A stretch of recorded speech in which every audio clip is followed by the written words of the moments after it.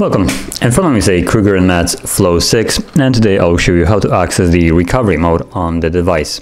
So to get started, you want to hold power key in order to shut off the device.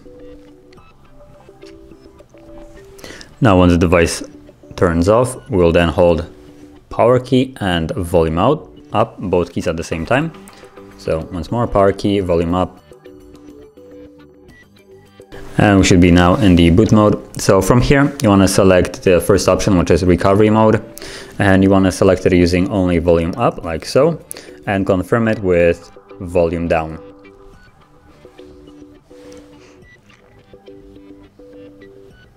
And you can see that we're now in the recovery mode. So from here, you can do a couple of things.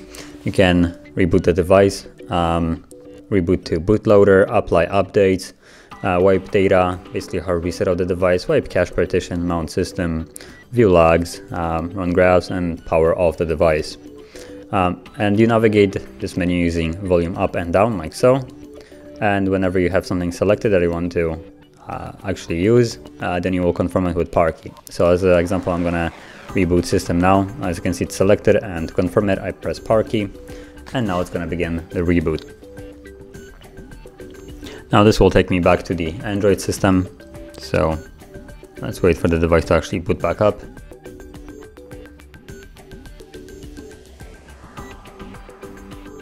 And there we go.